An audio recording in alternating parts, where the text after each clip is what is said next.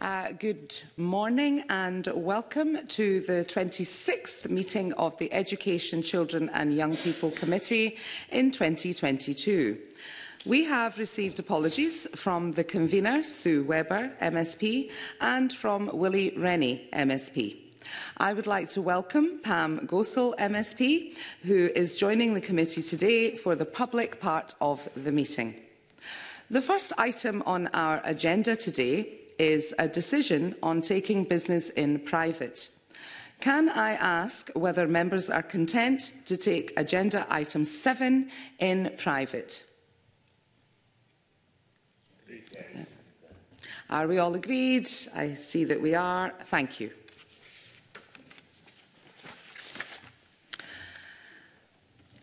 Our next items of business are evidence sessions with Jamie Hepburn, Minister for Higher Education and Further Education, Youth Employment and Training, and his officials, who are all joining us virtually today. The first session will inform our college regionalisation inquiry, and the second will allow the committee to follow up on issues raised at an earlier meeting on universities. I would like to welcome the Minister and the Scottish Government officials. Stephen Pathirana, Director, Advanced Learning and Science. Helen Webster, Deputy Director for Reform, Directorate for Advanced Learning and Science. And Jess Dolan, Head of Colleges and Economic Impact. We have a lot of ground to cover this morning, so I would like to invite the Minister to make a short opening statement before we move on to questions. Minister, you have up to 5 minutes. Thank you, Convener. Before I address the subject of the matter today, can I thank you and the committee for enabling me to participate remotely. I hope it was a short order, the request, and I very much appreciate it. I promise to try and not make a habit of bursting at my ankle, and next time hope to be with you in person. Convener, it's been over a decade since the Scottish Government announced changes to the college landscape as part of wider reforms introduced by the Post-16 Education Scotland Act, leading to college regionalisation, the subject that we're about to discuss, which I'm very happy to be here to talk about with you. Our colleges are vital not just in the delivery of education, but in addressing some of the greatest challenges facing Scotland today. Colleges deliver the skilled workforce for much of Scotland's foundational economy, with college graduates becoming electric car mechanics, business owners in the travel and tourism sector, pursuing careers in digital infrastructure, or providing care to people in our hospitals and care homes. These are, to name only a few examples of the excellence in Scotland's college sector excellence I've been privileged to witness firsthand in my many visits to our colleges, and experience I'm sure that's shared by you, Convener, and other committee members when undertaking their own visits to their own local colleges. Scotland's colleges give those facing the greatest barriers to learning the opportunity to fulfil their potential. In 2021, over a fifth, 22.6% of learning hours were delivered to students with a declared disability, 6.4% of learning hours to those with care experience, and 16.3% of learning hours to those in the 10% most economically deprived areas.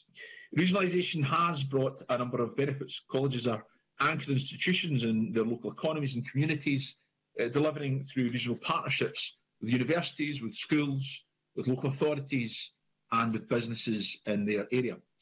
As you've heard directly from the college principals you've spoken with, this has led to universities and colleges creating clearer progression routes to higher levels of study, from traditional articulation models to integrated learner journeys. I recognise, of course, the significant impacts of the pandemic. There was very clear adaptability and resilience on the part of students and staff in our college sector in pivoting to digital delivery and the challenge of impacts on mental health and wellbeing. We as a government will continue to address the legacy of COVID-19 and take on board the lessons as we plan for the future. As we continue to move forward from the pandemic, collaborative working to deliver shared outcomes remains essential. Regionalisation has improved the resilience of the college sector, delivering efficiencies and benefits of scale, putting colleges on a better footing to work with more difficult financial realities that are being felt across the public sector. We face significant funding pressures, and we are thinking carefully and creatively to ensure we continue to deliver for Scotland's learners. I assure colleges that we will continue to engage with them throughout the budget process.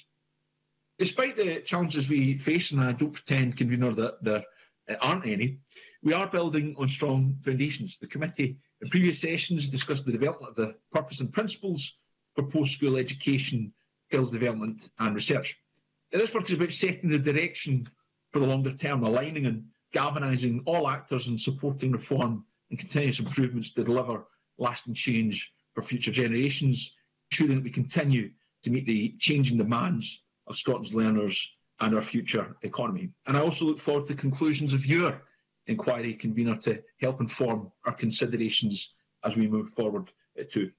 Thank you, Convener. Along with my officials, I look forward to answering any questions you, committee, may have for me.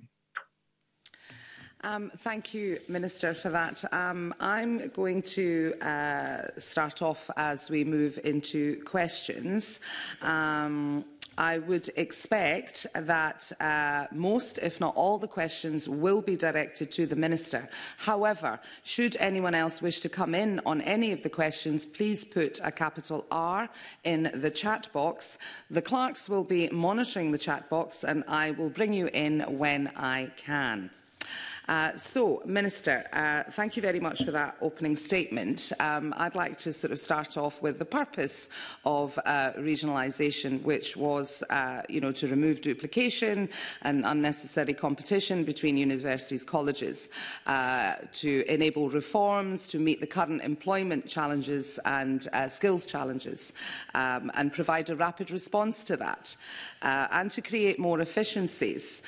To what extent do you think that those aims of regionalisation have been achieved over the last 10 years? I think to a greater large extent, Convener, they have been. I think we have seen a reduction in the duplication in course provision.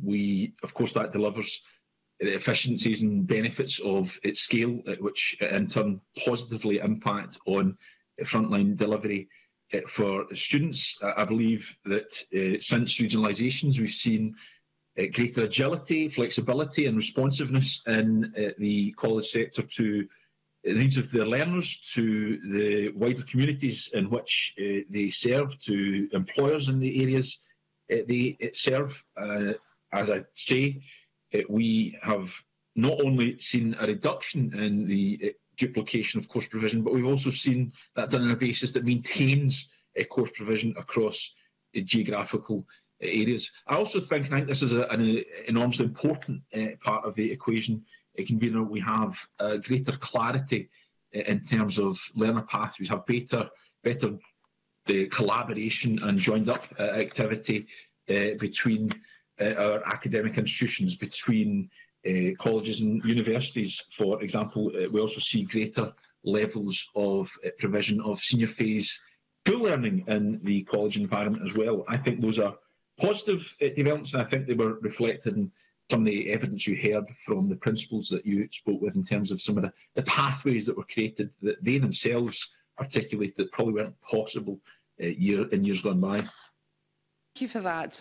We also know at the moment that we do have pressures on skills and making sure that we can respond to the new skills that are required. And we took that in evidence as well. So do you think that looking forward in the future, do you think things are all right just now, or there are improvements that could be made in order to make sure that colleges can respond more rapidly to filling the skills gaps that we have?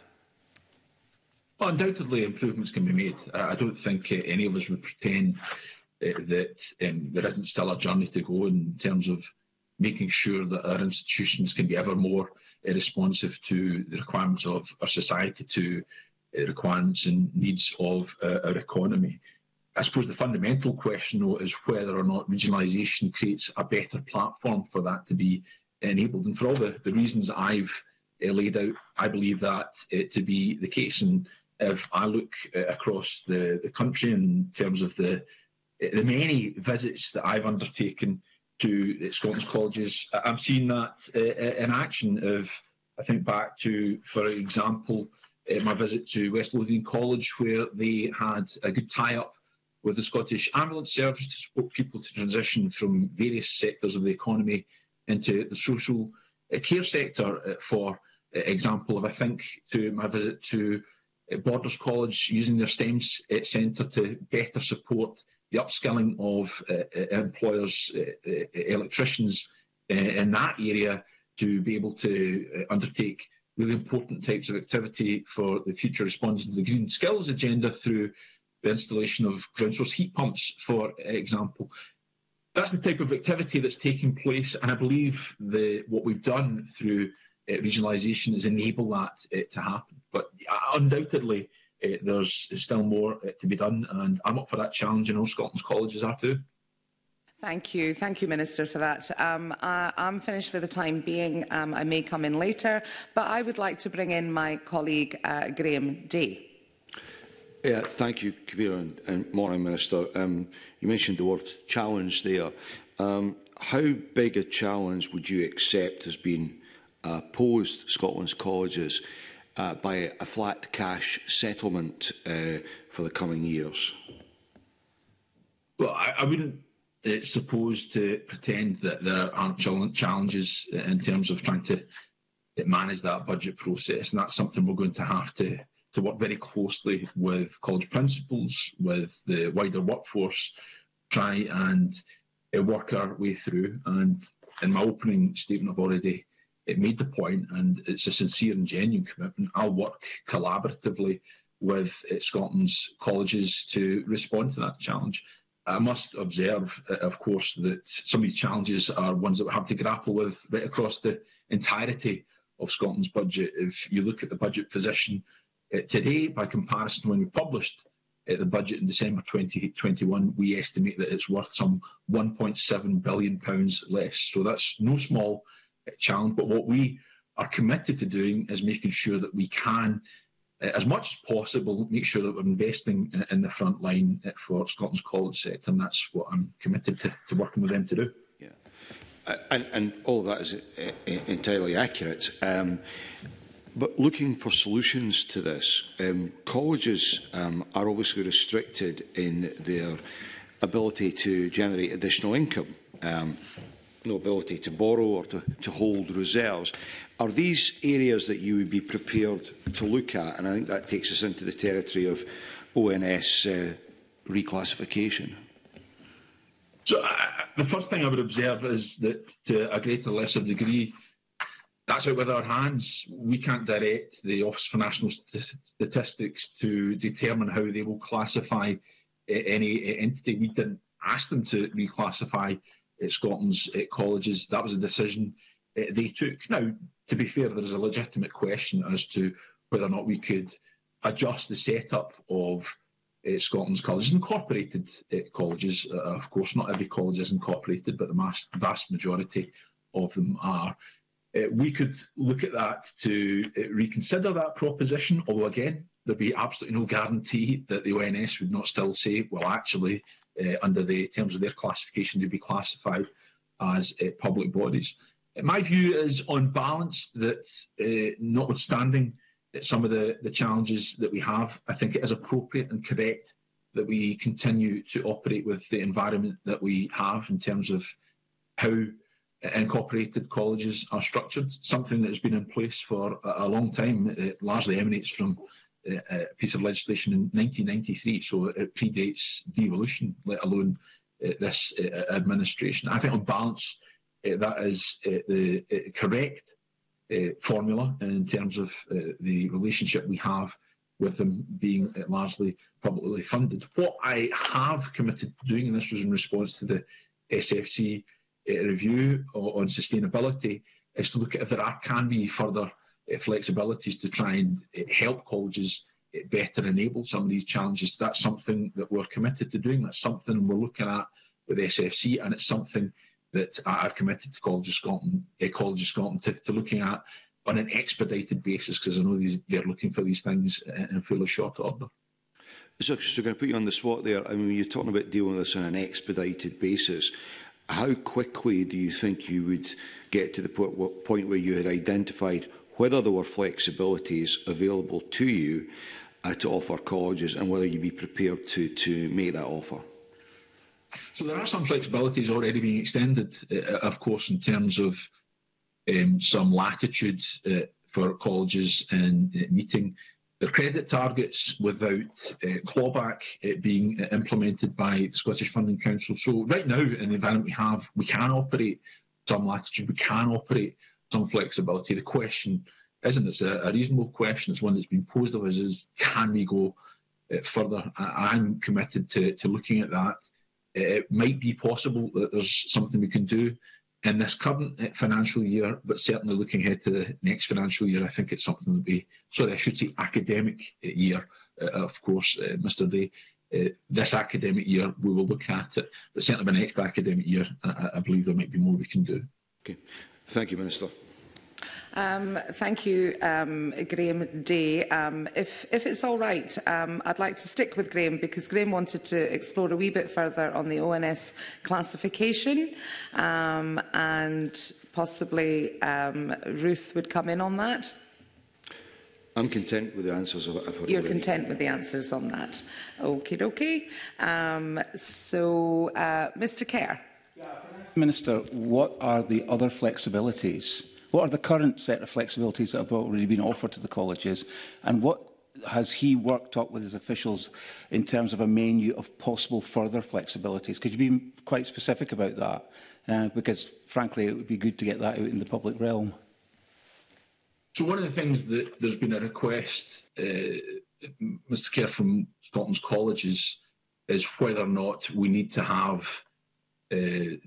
such a level of credit-based provision by comparison to some increased latitude in enabling colleges to be more responsive to things that emerge in terms of employer demand locally. So that's something I'm committed to looking at. Now, can I earnestly and honestly say that we've landed in terms of where we may end up on that point? No, I can't. But we also have a good foundation in terms of learning how that could look like. So if you look at the Flex Workforce Development Fund, for example, that's been done in such a way that it enables employers to have a more direct relationship, to draw down funding to be quite responsive to their specific requirements. If you look at the National Transition Training Fund that we put in place, that enabled colleges to respond very flexibly. So if you go back to the point I made in response to the convener's opening questions, I talked about the West Lothian College example in terms of the work they did with the Scottish Ambulance Service, and that was drawn down through National Transition Training Fund resource. So there is a basis in which we can be informed by the decisions we might take. I suppose the point I would make is it's something that we are actively engaged with Scotland's colleges Scotland, to discuss further and to see if we can land somewhere that might enable them to exercise some more latitude in terms of the public resource we provide them.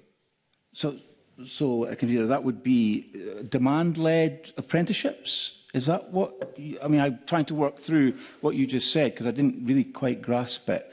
I mean, are you saying that there would be more demand-led apprenticeships so that local businesses could, as it were, have cash following their apprentices into the college system? I mean, Hugh Hall, the principal of Fife College, was very specific about this in his evidence to us. He said that there were constraints in bureaucracy, for example, that were obviously costly and time-consuming and resource-consuming. Could there be a reduction in the constraints and bureaucracy that Hugh Hall refers to? Could there be some latitude in terms of borrowing? Could colleges borrow in order to support their expansion, to fulfil local demands, such as you've just described? What's your response to those questions and comments? Well, there's also a few things there, Mr. Kerr. In terms of borrowing, that's something we'll actively look at and consider. There are some constraints around ONS classification there, but if there's something we can do, then certainly we'll consider it. In terms of issues around bureaucracy, that can often be a loaded term. I think you would agree, Mr Kerr, it's appropriate that we make sure public resources are accounted for, but I certainly don't want anything to be overly burdensome on a basis that isn't required. So again, if there are specific propositions around how we can fulfil our requirements, our fundamental requirements to account for the public purse, but on a basis that might not be felt to be as burdensome for Scotland's colleges, then of course I'm willing to consider that. That would require a specific proposition, of course. In terms of your first question, I wasn't thinking specifically in relation to apprenticeships necessarily. We have, by my estimation, by my view, well-established and pretty successful model for delivering apprenticeships, which derives from the relationship that Skills Development Scotland has with the providers it contracts with, of which Scotland's colleges are, of course, involved. But I was thinking more in relation to things such as how can colleges respond to the requirements of the existing workforce? Clearly, any apprentice who's recruited is ordinarily a new entrant to the workforce, or at the very least, someone who might have been in the workforce who it might be their initial experience of work-based learning.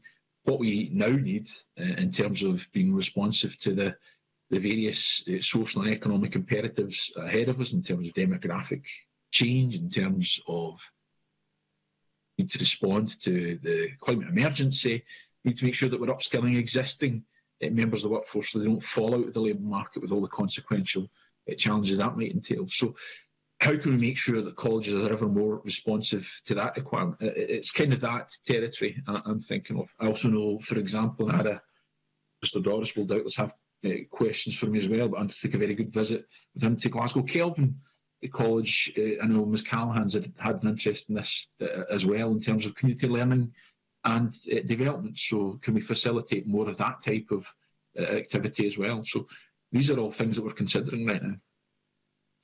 Thank you, Minister. And we will now move on to, in fact, Bob Doris. Almost if we planned it, Convener. Thank you. If you're a student at Glasgow Kelvin College or any other college, Minister, and you're doing social science, HNC, qualification framework level 7, put my teeth in there, Convener, or you do that as the equivalent of a undergraduate first-year social science course at university, why do you get more funding for that student going to university than you get for that student going to college? Well, first of all, I think we should say, Convener, Mr Doris and I did not plan that in terms of me teeing him up for a question that was a mere matter of coincidence. The arrangements that you refer to, Mr Doris, are fairly long-standing and reflect that provision in different environments doesn't necessarily look precisely the same. So some of the overheads that you'll see in Scotland's universities, it might not be reflected in the same way as you see in some of Scotland's colleges. You might, for example, see a greater range of lecturers and tutors involved in the experience of a university student by comparison to a college student. We see some of the same interaction in terms of funding per head for school pupils as well. So in terms of that question, it's driven by a lot of these factors. Now, there is a legitimate question to say whether or not we've got the balance right. These are things that we'll always be willing to consider, but in terms of the background, that's effectively what drives that.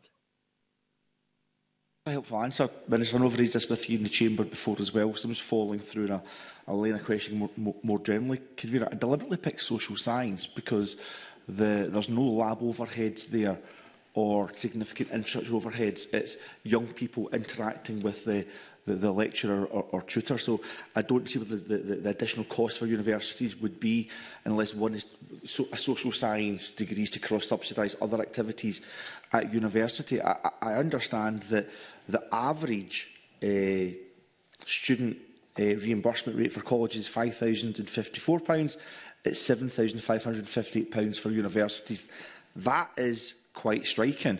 When I raised this in Parliament with you, Minister, you said that these matters were being discussed in ongoing dialogue, not just that, I should point out, with the Scottish Funding Council, Colleges Scotland and University of Scotland. Is there any more details you can give me on how those discussions are going?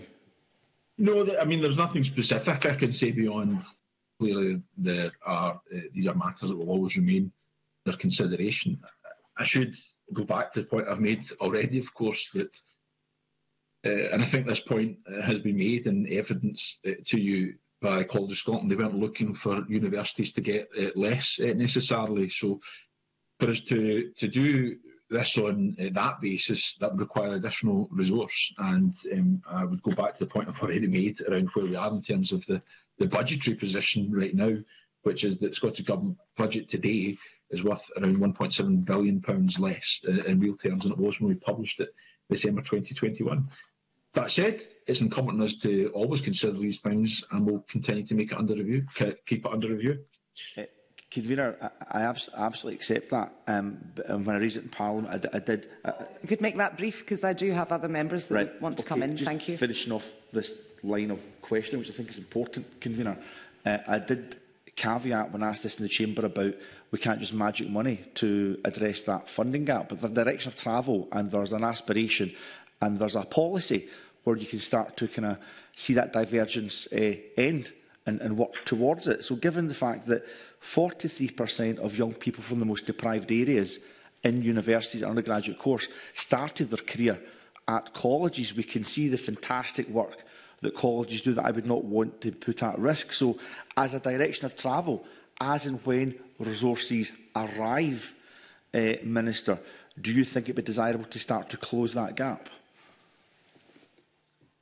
I think we need to be led by the evidence. And I would go back to the point I've made already. It would need to be on the basis of what the comparative overhead requirements are. And you know, I take the point Mr. Doris has picked a very specific course matter. We haven't, with a few exceptions, in terms of what we call a protected subject matter, which is primarily the medical courses that are delivered through universities. We don't tend to put in any distinction between what the type of specific courses might be, not least because we largely rely on our institutions to determine what that provision might be, and we wouldn't want to create any sort of perverse incentives in terms of offering differential contribution rates depending on subject matter.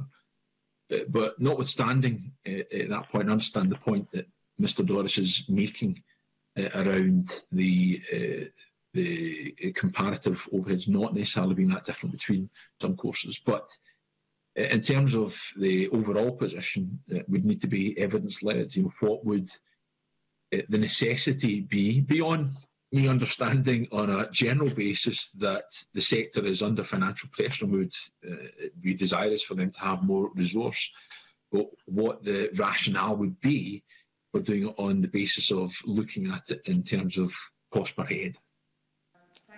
Can I just bring in Stephen Pathirana online, and Stephen will be followed by Pam Gosal, who would like to come in on a supplementary. Thank you, Stephen. Thank you. I just wanted to add to what Mr. Minister was sharing with you there, and specifically in response to the question around the social science degree example, and that's fundamentally that while the overall funding levels for universities are higher on average than colleges for the reasons the Minister explained, there is differentiation within that in terms of the way SFC fund different types of courses in universities. So social sciences and arts courses, broadly speaking, are funded at lower rates, which are probably more comparable to the rates in colleges anyway. So there's a lot of nuance and complexity in the system the SFC deals with, and it isn't just looking at the average figures hides a lot of that. Thank you. Thank you for that. I've had a request from the committee that if we could get the data on that, that would be extremely helpful. Thank you. Pam Gosal? Thank you, Convener, and good morning, Minister, and the officials as well. My question is on the back of Bob Doris's question in relation to closing the gap.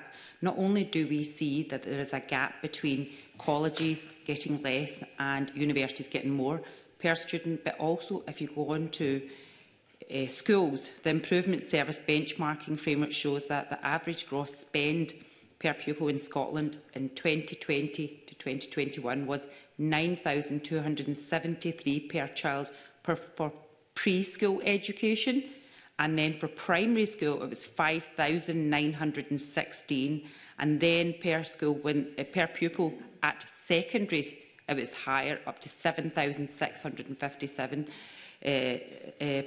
And I just want to ask the Minister that why is it such comparisons between, from the colleges are so lower compared to the universities and then compared to the schools? Are they worth any less? Pupils at school are more and universities are more and colleges are less?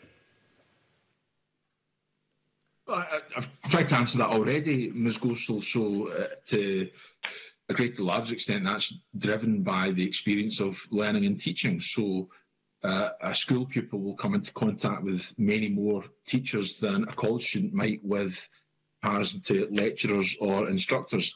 That inevitably leads to a higher unit cost per head, if that's the way you want to look at it.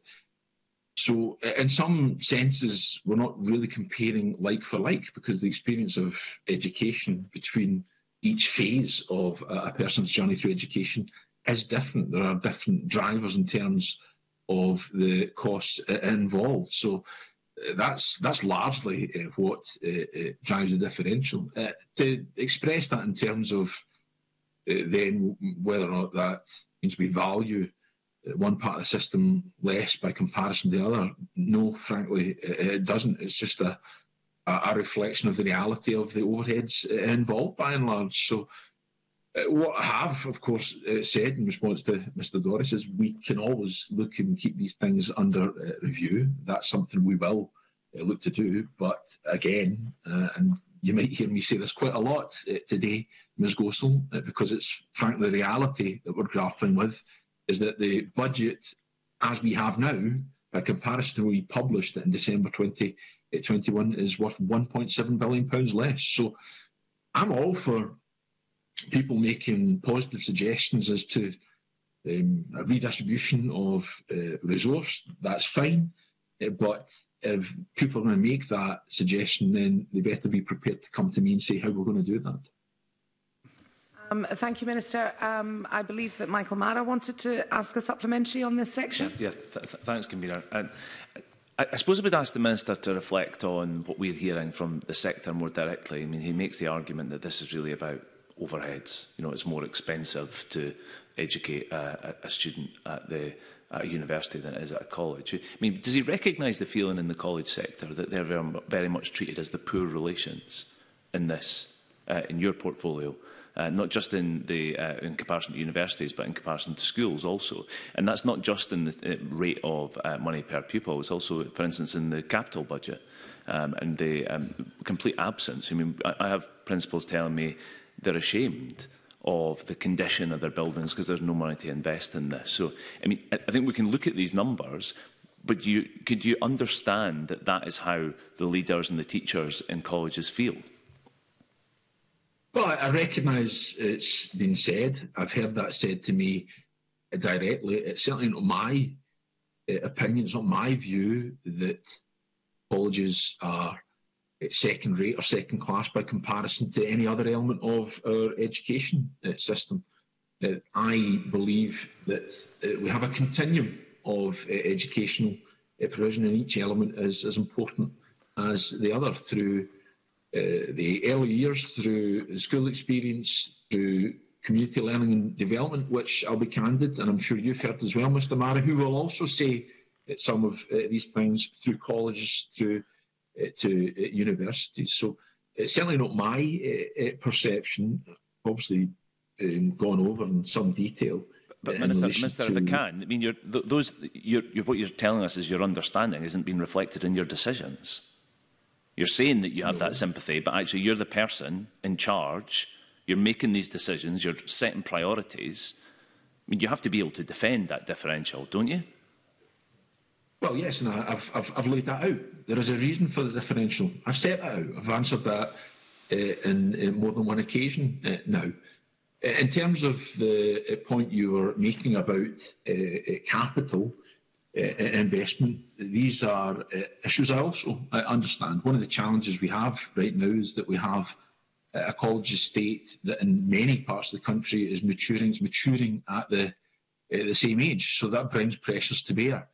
In terms of what we are doing going forward is I know this was something that the committee explored with Karen Watt when she was giving evidence, is we've asked the SFC to bring forward an estate strategy. That's something I am looking forward to receiving, because that will then inform how we respond to some of the challenges I do recognise, I do understand exist out there, and we will seek to be response to that. Mr Marr will be aware that there's been a significant uplift in terms of the capital we've allocated to Scotland's colleges this year, for the very precise reason that we recognise we need to renew our college estate. Thank you, Minister. We're actually going on to a set of questions led by Michael Mara, and he may wish to come back on that. Michael, you are going to go on to talk about completion rates, but you may have a follow-up there. I mean, my understanding of the significant uplift that Mr Hepburn refers to is essentially one project. There's one project now, a very valid and worthwhile project in Fife in terms of the college investment strategy for this year. So, I mean, perhaps if he feels that there's another wide amount of money that we've not seen, he could write to us and tell us where it is, because I don't really see it. Sorry, no, Mr Marr, let me come back on that, because I'm not actually understanding the point you're making. Are you suggesting that it's illegitimate for us to invest in that project? That is something we're doing. It's the type of response that you will see from the Scottish Government to invest in Scotland's college estate. You've seen it in the recent past. If you look at the first-class facilities that we see at Forth Valley College, for example, I'm sure Mr Mara has had the opportunity to visit them. They are first-class. That's as a direct result of investment by this administration. Yeah. We're looking to do the same, I'm still waiting the final proposition for the Dunfermline Learning Campus. We're committed to investing in Scotland's college estate. Yeah. I'll go back to the point I've made already. There is significant constraint on public resource right now. That doesn't just go for our revenue budgets. That is also the case for our capital budgets as well. And he will also understand that it's under further pressure as a result of things like inflationary pressure. It's clear. If I can convene us to invest more in this area, I'm more than willing for him to come forward with suggestions as to where that money can come from. But we are committed to investing. Thank you, Minister. Significant uplift this year. That's the type of action you'll see from this government. Thank you, Minister. Misrepresentation of what I said. What I said was that it was a very welcome project in Fife. The Minister referred to an ageing infrastructure across the country, ageing at the same rate, and then said he was making significant investment. Actually, they're funding one project. So I'm going to move on from that area. A worthwhile project, and I said that very clearly, Minister. Now, I want to ask you about completion rates. We've heard in the course of our inquiry quite a number of people raising issues about worries about completion rates in Scotland's colleges. I just wondered, we can start off with whether you are concerned by the rate of completion of courses for students in Scotland's colleges. I would like to see them improved. I would certainly agree with that proposition. I would suggest that we've obviously seen some disruption, inevitable disruption in the past couple of years as a consequence of COVID-19. We are seeing recovery from that. That is very welcome. But yes, of course, I would like to see higher levels of completion rate. I would suggest that we still see very positive outcomes in terms of post-study destination, and that's very welcome. But yeah, of course we want to see higher levels of completion rate. That's something that I'm very committed to working with the sector in terms of how we can improve on that. But so what are you doing? So what are you doing to make that happen? We're engaging directly through SFC, with College of Scotland, directly with colleges themselves to see. Can you tell me anything specific that isn't about? Can you tell us anything specific that isn't about engagement? Maybe to allow me to answer any questions asked me, Mr. Maher. Yeah, can I? I mean, I'm all for robust discussion and scrutiny, but two people talking at the same time is not helpful to anybody at all. So, Minister, can I take it that you have finished with your bit just now? Mr. Mara, did you want to come back on? I'll allow you to come back. Thank you. I mean, we've heard quite a bit about engagement and meetings. I'm interested, I think, as other members are, in practical actions. So what is happening? And if you can illustrate some of that, that would be great, Minister. It would be good to hear about what's happening rather than what's in your diary. But I would also ask, do you think that issues of completion should be one of the ways that we are assessing what is happening in our colleges? We had representation from the SFC saying they were considering that, completion rates, making sure that this was one of the areas that we could have a better understanding of. I think we all have concerns perhaps about those statistics and how they're provided, but we want to know that actually it's not just about the number of students going in, but how many are completing and whether you would make that, for instance, a condition of widening access. So a policy decision that you might be able to take rather than a meeting you might be able to have.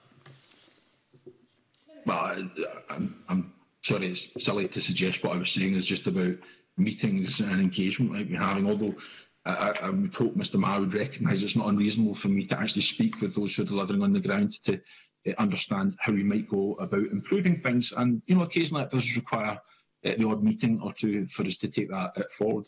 But in terms of the fundamental point that you make, Mr Maher, yes, of course that should be one of the things that we're looking at. And of course, in terms of the widening access journey, a lot of this probably relates more to the activity, and I know we've got a discussion ahead in terms of universities. Of course, colleges are a critical conduit into universities, but of course it's critical that as a first step we get people through the door, but that's not the end of the matter. Where people end up in terms of their experience of education, in terms of the process to qualification, and indeed where they end up beyond qualification, are all vital aspects of the widening access agenda. So I think probably, despite the robust nature of our exchanges, which I'm always relaxed to have with you, Mr Maher, is that we are probably as one on that particular issue. I do have quite a few people who want to come in as supplementaries, so I'm going to take them in the order that I saw them. So Stephanie Callaghan, please, and then Stephanie will be followed by Bob Doris. Bob Doris will be followed by Stephen Kerr, and we'll end with Graham. Hopefully we can get you all in if you're succinct with your questions. Stephanie Callaghan. Thank you, Convener. Can I ask the Minister what particular consideration has been given to improving completion rates for students with additional support needs and disabilities, and what impact has regionalisation had on these students? Thanks. Well, on the latter point, if you look at the participation rate for some of these groups, we have seen progress. That has been welcome, and again, I think that's down to the fact that our regionalisation process has enabled colleges to be more flexible and more responsive. So that is an important part of what that we seek to do. Of course, and it goes back, effectively, it's the same answer I've just given to Mr Maher. Getting people through the door is only one part of the equation. Is there more to be done in terms of thinking through how we can better support people to make sure that they can complete their journey through the college experience? And yes, of course there is, and that is something that remains the ongoing subject of discussion with the sector. So just as a follow-up, sorry, do continue, Stephanie, beg your pardon. A Apologies, Convener. So just as a quick follow-up to that, Minister, do you think students with ASN, additional support needs and disabilities, then are able to have enough influence on college decision-making, for example, at college board level? Obviously, these are things that can help improve the conditions for them and make it more likely that they're able to succeed and complete. Thanks. Well, certainly from the evidence I saw that was given to you by the student representatives who came to speak with you, that they perceived the ability for the student voice to be heard in the college environment to be very real. I know you spoke with Nicole Cochrane from West Lothian College Student Association, who talked of that, saying that there was the ability to interact, that Al Wilson at Edinburgh College Student Association said the same. Amy Monks at Dundee and Angus College Students Association talked about this in terms of the ability to influence service design methodology. So, and I know that there was a positive impact in terms of the organisation of student associations as a consequence of regionalisation. Many of the pre-existing smaller colleges didn't have that infrastructure at all. So I would expect every college to be ensuring that the student voice is heard. I would expect them to be reflecting on how the student body is constituted to make sure that every element of it is heard. Going back to the point I made earlier in terms of who Scotland's colleges are supporting, over a fifth of learning hours in 2020-21 were delivered to students with a declared disability. That's a substantial proportion of the student body, and of course their voice should be heard. And if I had any suggestion it wasn't being, then that's something I would have no hesitation in picking up. Thank you, Minister. We'll move on to Bob Doris. Minister, we heard from, in fact, it was Glasgow Kelvin College, Derek Smale and others at the committee, that there was concern over how we estimate completion rates in Scotland's colleges. For example, if a young person starts the course for a few days, doesn't like it, switches to another course, that may be a non-completion, or gets offered a well-paid job in a sector they're already trained for, that is a non-completion. And it might be a very different way of gathering the statistics in Scotland than there is in England, and I think Audit Scotland have already raised these concerns as well. So whilst I absolutely agree with you, we want to improve the current levels of non-completions, we need to make sure they reflect on a consistent basis what's actually happening in colleges, and make sure that what we're measuring is positive outcomes and not arbitrary data that might not actually be relevant. Is that something that you would take on board? Well, I think that's right. So, well, in two senses. First of all, the comparison with England has to be viewed with caution, because they are measured very differently. The sectors are also very different as well, in terms of Scotland's colleges deliver far more higher education than English colleges do. So I would always be cautious about drawing conclusions as a consequence of comparison. But there is absolutely a legitimate question, and it is something that we need to consider in terms of what we view as completion rate. And Derek Smale has obviously articulated this quite clearly. Indeed, when we visited the college, this was something he discussed with us both. And it's something that I'm more than willing for us to continue to reflect on. I suppose the other thing as well is that we need to be cautious about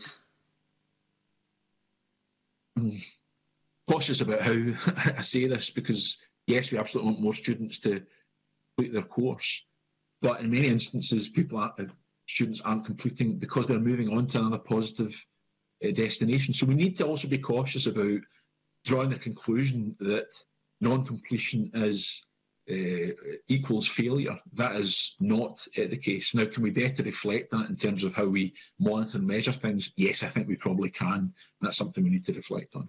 Thank you, Minister. Can I bring in Stephen Kerr, please? But that's Bob Doris's whole point, Minister. We don't know. Why don't we know?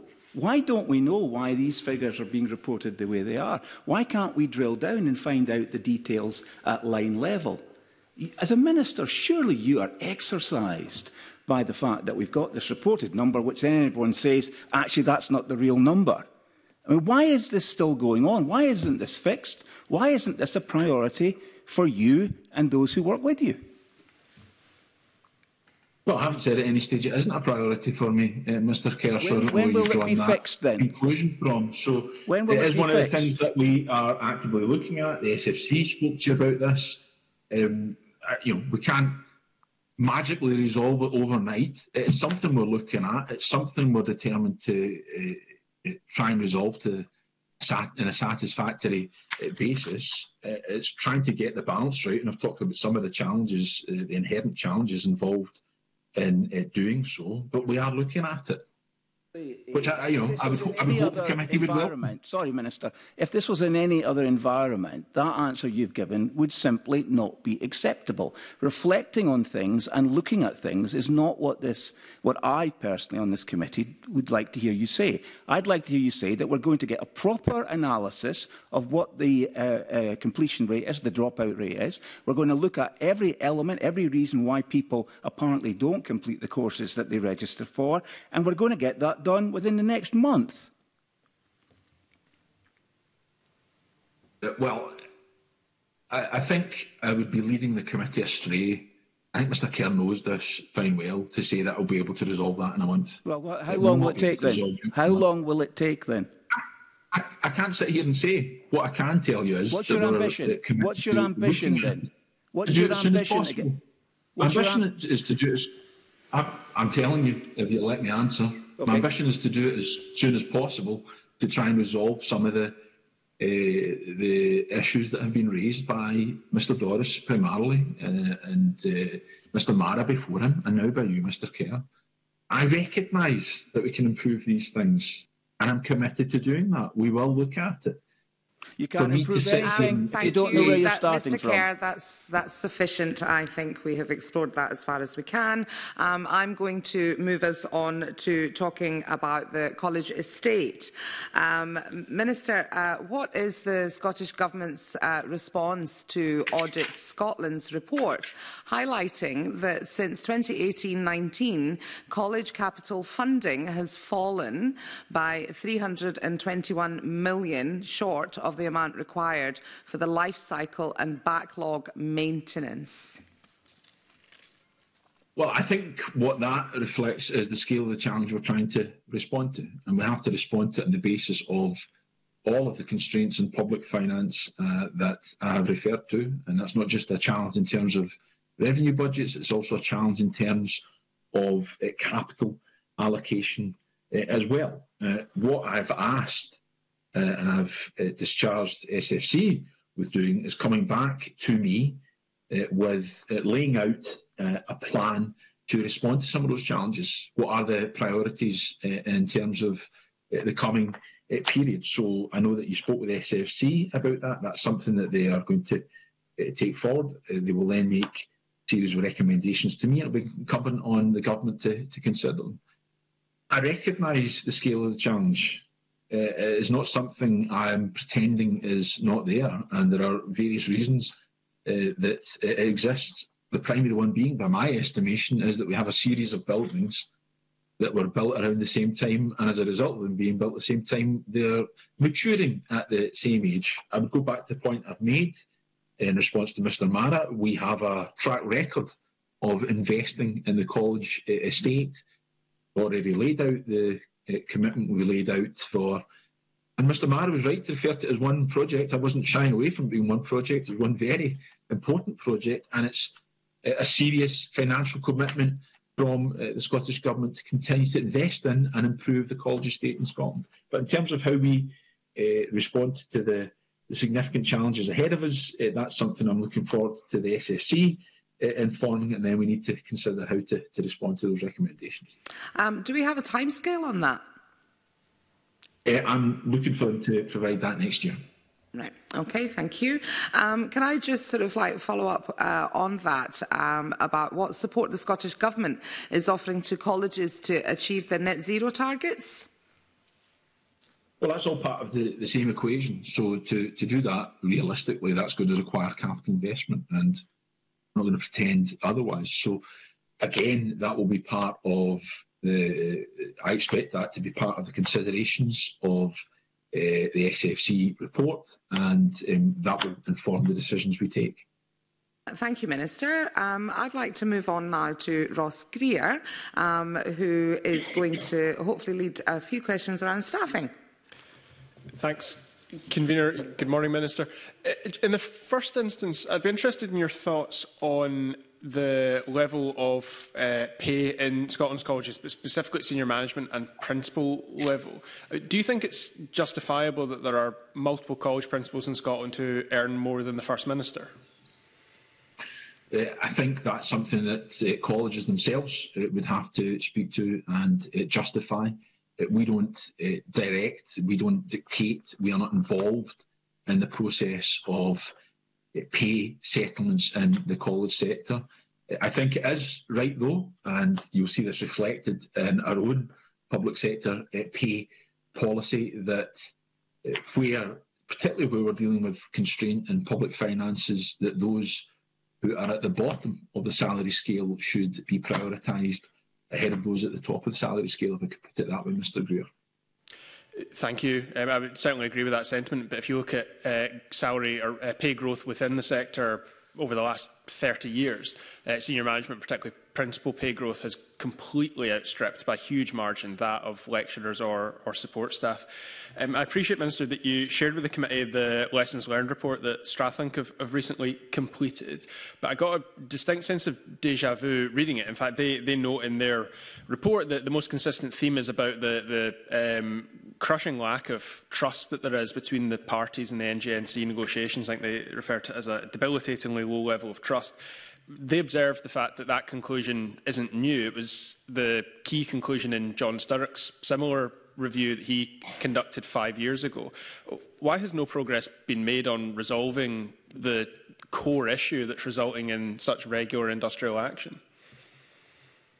Well, there is a role for us to play in terms of engagement and on a constructive basis, constructive engagement with both management and unions. I do that. I'm committed to continuing doing that. I certainly perceive it from my own position to be positive engagement with both, and I hope that's felt to be trying to demonstrate some form of leadership and engaging with both parties on a positive basis to try and urge them to come together to negotiate in a similar vein. Now, I can't drive or determine what the relationships between both might be. All I can do is engage with them on that basis, try and urge them to have dialogue on a respectful basis, and the basis of trying to come together to resolve some of the undoubted challenges that exist, and where there are differences of opinion,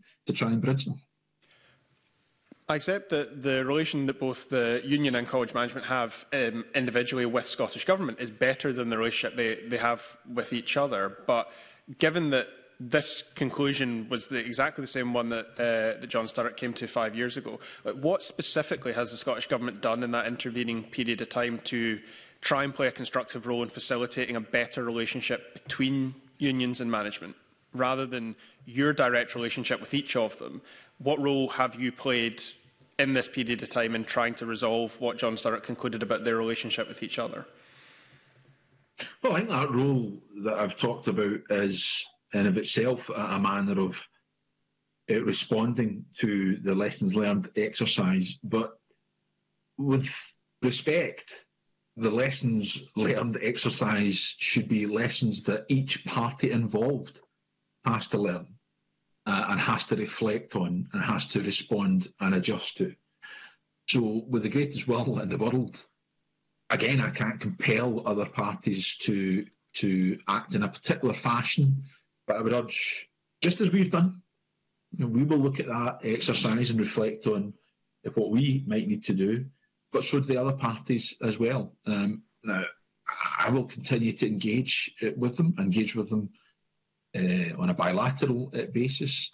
I'm also more than willing, and there are some forums where, albeit, and I'll readily concede, not specifically on this subject matter, but there have been some forums where unions and management are in the same room along with the Scottish Government. Now, that's not me, and I want to be very clear on this. I'm not looking for the Scottish Government to become a direct party to pay negotiations. We've said, and I saw the union perspective on this, that the structure is right. It's about making sure that those who are involved, the parties in negotiation, can get around the table and harness the benefits of the structure that's been established to try and resolve any differences between them. Will the Scottish Government be issuing a fuller response to the exercise? I accept what you're saying, it's primarily for the unions and college management to respond to. But there's a role for government here and there are conclusions in relation to the government. Will there be a fuller response from yourself to the contents of the report? Yes, there will. And sorry if I wasn't being clear. I wasn't saying it's not a primary response on unions and management. We are also still part of the wider process of engagement, and we are also part of the process of assessment of the lessons learned exercise. So I'm not seeking to distance ourselves from that at all. We are a party to the consideration of that report, and yes, we'll be responding in fuller detail. Thanks very much for that, Minister. Could I just clarify what timescale the committee should expect to see the government's response on? I don't think it will. I think it will be in fairly short order, but I'm also keen that other colleagues have the chance to reflect on it as well. Thanks, Minister. Thank you, Mr Greer. Could I bring in Stephanie Callaghan, please? Thank you, Convener.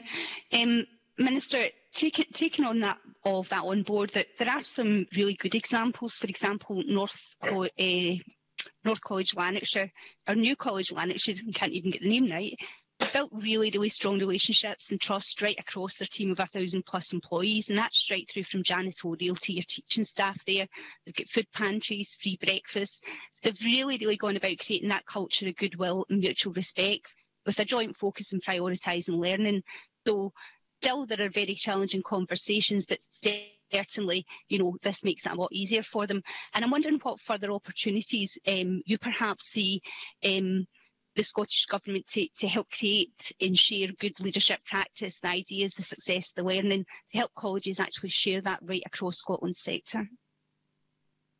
Well, where any good practice exists, both management should recognise that, because they will be involved in that process. So I'm all for good practice being drawn down upon to inform the wider process. And again, where there's a role where we are aware of such, I won't hesitate to refer to that and point to that as good, positive examples for the wider consideration of the whole sector. Thank you, Minister. So are there any steps the Scottish Government could be taking then to help create opportunities, more opportunities to actually share that good practice across colleges? I beg your pardon, Ms Callaghan, I missed just the very start of your question. Apologies. So I'm wondering, is there anything that you feel the Scottish Government can do to help support the creation of further sharing right across the college sector then, to embed this good practice more widely? Well, simply put, through the dialogue, the regular dialogue, and I'm happy to provide details of the frequency with which I speak with Colleges Scotland and all of the different unions in the college environment. That's an opportunity for, of course, the representatives in the college sector to raise any issue they want to raise with me, but also for me to reflect on anything back to them. So if you and others as individual members of the Scottish Parliament want to make me aware of things that should be highlighted, I'm more than willing to hear that. Indeed, I'm more than willing to hear it directly from individual colleges and then urge others to reflect upon it. Thank you. We will now move on to Ruth Maguire, who will be asking questions around articulation. Thank you, Convener. Good morning, Minister. Articulation is obviously an important tool in widening access. 4 out of 10 SIMD entrants to university come through the college route.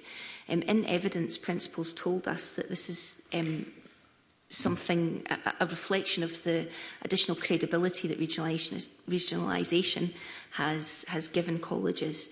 The other figure that we were given was that 58% of articulating students are granted advanced standing, i.e. they go on to the second or third years. Now, one principal said that that's something that he would have said would have been impossible 15 years ago before this. So it is obviously a success, but in your mind, is enough being done, and what more can be done to encourage further progress? Well, first of all, I would see some of that evidence, and I very much agree with what was being said to the committee by college principals. Not just college principals, of course, you heard from other folk given evidence from the business community and others saying that similar types of relationship have been established, and that might not have been possible in days gone by as well. So the figures that you have quoted, Ms Maguire, I think are a very positive indication of the benefits of regionalisation. I continue to see more being done in that regard. I had a very useful visit to Queen Margaret University recently, and they talked about some of the very clear pathways that have been established in conjunction with various colleges, where a student entering the college environment will understand at the outset that that pathway is available to them, rather than they get their HNC, HND, and then they have to think of what next. They're aware at the outset that this is an opportunity for them. And I want to see more of that type of activity. And I want to see the sector leading in that themselves. Now, the positive news is I do think that's happening. And I think that is happening in an enhanced way in a number of locations. These aren't exclusive examples, but Forth Valley College is a very good set up with Stirling University in terms of articulation pathways. We see similar with NESCOL and Robert Gordon University. There are other examples as well. What I would say I'd like to see happening more is that advanced articulation that you refer to. So it's very welcome that we see the numbers that have been referred to, but frankly, where a person having acquired their qualification at college wants to then go on to university, and they can do so entering at the second or third year, I'd like to see that happening more than we're seeing just now. So that's, again, to our learner journey activity. It's something that we want to work with the college and university sector on. All that said, and I think it's important, if you may allow me, convener, to make the point, because colleges, yes, they're a very valuable means of articulation, but we should also reflect that when someone gets an HNC or an HND, it's a very valuable qualification in its own right, and something that should be celebrated. And if someone wants to take that and then go into the world of work on that basis, that should be celebrated and welcomed as well. Thank you, convener. Yeah, and actually following on from that, my colleague Bob Doris has raised in a number of evidence sessions the importance of the work that colleges do for those furthest away from education. And I'm sure that well, you've just shown us there that colleges are not just for feeding students to universities. That work requires quite a bit of investment. And I suppose I just Graham Day covered with you the topic of the flexibility around college budgets.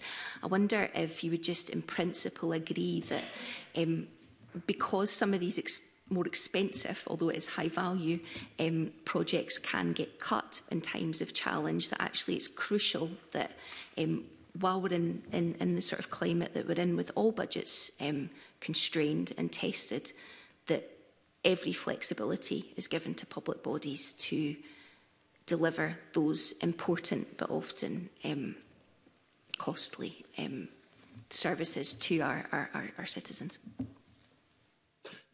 That really takes me back to the discussion we had earlier, and a response I gave, I think it was to Mr Day, but certainly made the point that right now we probably could be considering the degree of latitude that we give to colleges to more creative in the responses to their local community need. And I think that's a very clear example, because the refer back, you mentioned Bob Doris. I've already referred to the visit I undertook with him to Glasgow Kelvin College. We saw some really good example of that, of what I would broadly term community learning and development type activity that might not be so much focused on credit-based funded activity, which is of enormous value, because it goes back to the point that Mr Mara was touching on in terms of widening access. That could be the gateway to further study for the people who actually interact with that type of provision. So I view it as very important. I do think it's something that we could support better, and that is really taking us into the territory of some of the considerations we have to give around whether or not we need to provide colleges a bit more latitude in terms of how they use the public resource we provide for them. Whilst, of course, always have to make the point, still need to account for the utilisation of public resource to demonstrate it's being used for public benefit. Thank you. I'd appreciate those answers. I suppose I would just say that it feels like the citizens who would use those services are going to be in for a really hard time, so a bit of urgency around that would be appreciated. Thank you, Ruth. Can I just respond to that quickly? Can you make the point? Yes, you do have a minute. So this is something we are looking at now, so it's not a forever and a day type thing. It's something that I was in dialogue with College of Scotland around just last week. Thank you, Minister. So we're now moving on to looking at the future, and I'm going to bring in Bob Doris here. Thanks, Convener. Again, it's also quite an appropriate progression in the evidence session, because looking at the future of colleges more generally, I want to give specific reference to Glasgow. When college regionalisation first happened, there was a concern that community-based colleges would be squeezed out, and that very localised provision, including the if you like, the pre-education, pre-employability stuff that Ruth Maguire and myself have raised in previous evidence sessions. Regionalisation hasn't made that happen, Minister. There's been a real flourishing of that community-based grassroots development from those furthest away from education to get involved in colleges, including Glasgow Kelvin College, and thank you for the visit we've spoken about. But there are further reforms down the line, and the Scottish Funding Council report, I think it was last year, spoke about the need for Glasgow's colleges to work closer together, and was concerned at that time that could mean further merger within the Glasgow region, something that I've consistently opposed and think would be a negative thing.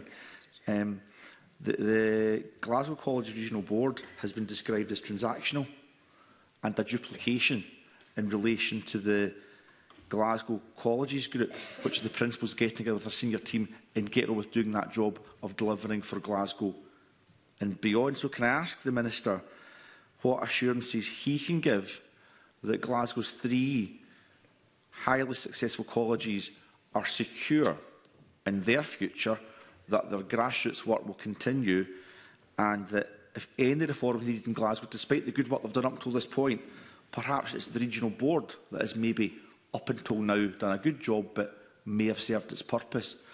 It's also worth noting, Convener, I know this is lengthy, I understand that the Funding Council has asked the Glasgow College Regional Board to decide what future reform may look like, including whether there's a future role for the regional board.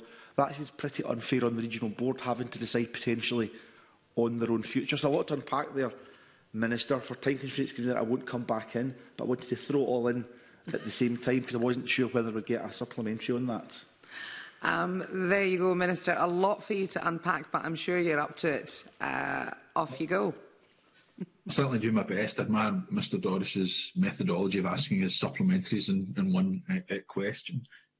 I mean, there are a few things at play there. First, in taking the last point, I don't think it's certainly not meant to be felt to be an unfair process in asking the board to consider various propositions to inform SFC's considerations about what they might recommend to me. So, just to be absolutely clear, the regional board won't make any specific decision in terms of what the structure might be, but it's absolutely appropriate that they're asked to consider various issues and to be involved in any process.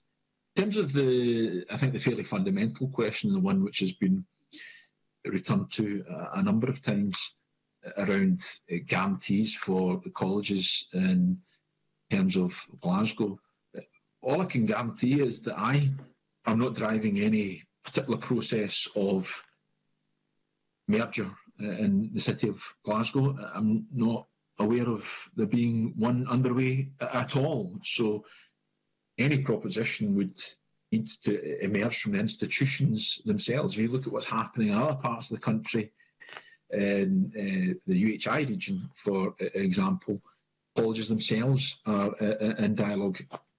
I didn't make that request. The SFC didn't make that request. We want to empower institutions to make decisions for themselves. So I can certainly give Mr Doris the reassurance that I'm not going to drive that particular agenda. I think it is important, though, and hopefully it would be agreed that it's not unreasonable for there to be a forum by which the three colleges in Glasgow can have dialogue to make sure that we're maximising the type of provision that there will be across the city as a whole. We reduce duplication if there are any gaps in provision, that can be worked through to make sure those gaps are filled between the three colleges. So trying to get that balance right is, of course, appropriate. SFC are considering what the structure might look like in Glasgow. They'll make a recommendation to me. I think that's an appropriate thing to do because, frankly and candidly, we only have 3 multi-college regions right now. One, of course, is on the basis of it also being a university institution, so I think people understand why that's in place. The other 2 being Lanarkshire and Glasgow, and I think it's appropriate to consider whether or not that's still required. Thank you. Pam Gosal has indicated she'd like to come in at this point. Thank you, Convener. Minister, I'd like to go back to one of the questions that were asked earlier on dropout rates in colleges. Obviously, we know that colleges, there's a lot of dropout rates, and we discussed that earlier on. In relation to that, would Minister think of changing data collection so that when people switch colleges or courses or they transfer to other colleges, that it doesn't count as a dropout? So that was the very point I was trying to make in response to Mr Kerr, albeit I was pretty clear I couldn't do it within a month. I don't think that would be a reasonable timescale or one that would do the issue justice. I think that's a perfectly legitimate thing for us to consider, the issue that you have raised, Ms Gosal, and I'm absolutely committed to doing so. Just lastly on this, Minister, I mean, I'm speaking to a lot of businesses and colleges are so vital for that skills journey so that businesses can get the right skills. And I can't emphasise enough today as a visitor to this committee that please, Minister, do think about all the questions that have been asked today by all the colleagues, that we really need to invest in colleges. And we really need to help them, whether it's through the capital funding, whether it's pupils. We really need to do much more. And I can't emphasise enough that colleges, how much they come and speak to me about this and the fact the funding's being cut. And you talk about basically earlier on that where to get this funding from. You are the Minister, so you should be telling us, to be honest, where you should be looking at, where to make not cuts, but actually look at where you can move money around and look at the best for colleges, because businesses are really crying out for those skills. So let me respond to that. There was a couple of points there. Of course, I'll hear what the committee's got to say. I think this is a very valuable inquiry and committee to determine what it does at the end of this inquiry. I presume some form of report will be pulled together with recommendations, I'll, of course, give those my consideration. Just to be very clear with Ms Gossel, she says the colleagues are coming to her regularly for discussion. It might not be a surprise to her to learn that they do that with me too. So I'm maintaining regular dialogue with them. And just on the last point, yes, of course, as the Minister with responsibility for higher education, further education policy, amongst other policy areas, it's incumbent on me to consider how we deploy public resource. But I'm afraid to say it is incumbent. We all have a leadership role. We're all elected representatives. And if you, Ms Gossel, or any other representative wants to come forward to say there should be additional resource in any particular area of government expenditure, I would respectively say we can take that proposition a lot more seriously if it can be identified as to where that resource comes from. Yes, government has that primary leadership role, but it's not an exclusive one. It's one for us all as elected representatives, because after all, the budget process is one that's subject to parliamentary scrutiny. Thank you for that, Minister. We now have actually come to the end of our time on the college regionalisation inquiry, and I would like to not only thank the Minister today, but to all those who have contributed to all the sessions that we have had, and to colleagues on the committee. We will now move on to our next item of business, which is questions on universities. However, before we do that, we will have a suspension for around 5 minutes to allow for a change of witnesses.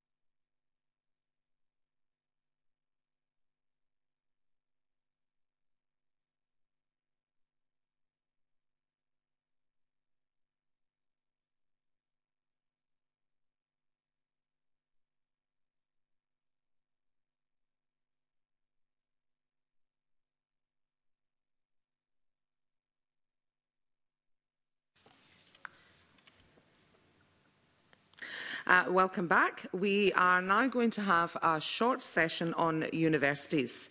Can I welcome back the Minister for Higher Education, Further Education, Youth Employment and Training, Jamie Hepburn. Also Stephen Patharaina, Director, Advanced Learning and Science. And can I also welcome Shazia Razak, Strategic Lead, University Policy, Governance and Equalities, and Roddy MacDonald, Head of Higher Education and Science Division, who are also joining us for this session. As with the previous session, I would expect that most, if not all of the questions will be directed towards the Minister.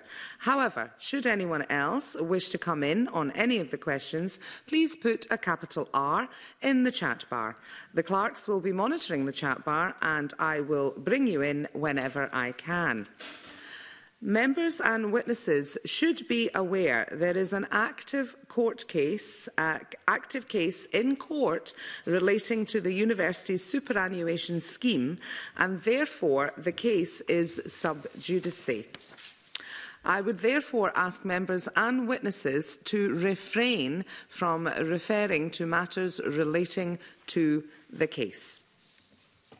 I will now move on to the question session, and we're going to have Graham Day, and I will come in on that as well regarding student accommodation. Graham Day. Thank you, Convener. Morning again, Minister. As you're well aware, there have been some significant but localised issues around access to student accommodation pertaining to certain universities this year. I'm wondering when situations like these arise, the extent to which the government records, monitors the availability of student accommodations in such localities, and the extent to which dialogue is entered into with the specific universities in seeking to achieve an outcome.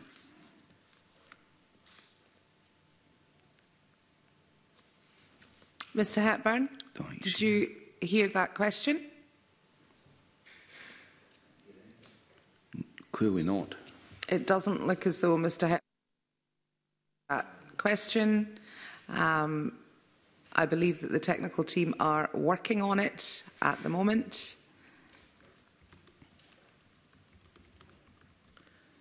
Do you want a short suspension or fix the technical team?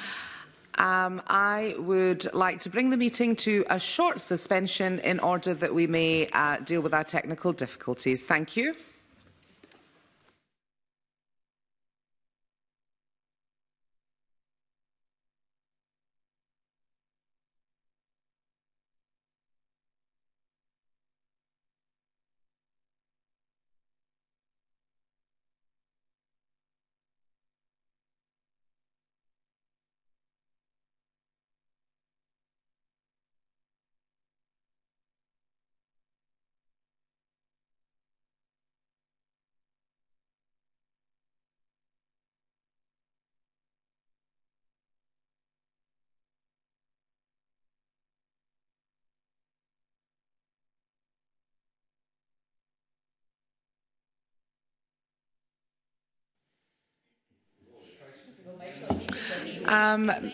Minister, can you hear me now? I can hear you now. You need to forgive me, Convener. I couldn't hear to the extent I hadn't even realised the session had started until I could see a very confused-looking Mr. Day. Okay, so we'll need to indicate when the next go and we'll come back. Right, 1 minute to go. I'll indicate that.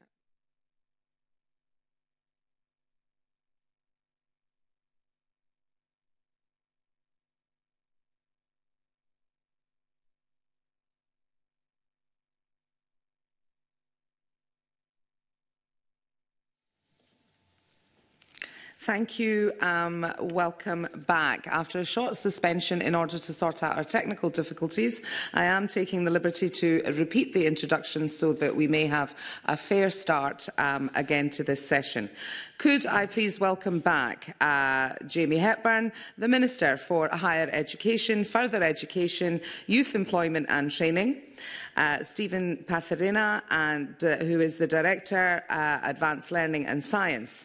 Can I also welcome Shazia Razak, Strategic Lead, University Policy, Governance and Equalities, and Roddy MacDonald, Head of Higher Education and Science Division, who are joining us for this session.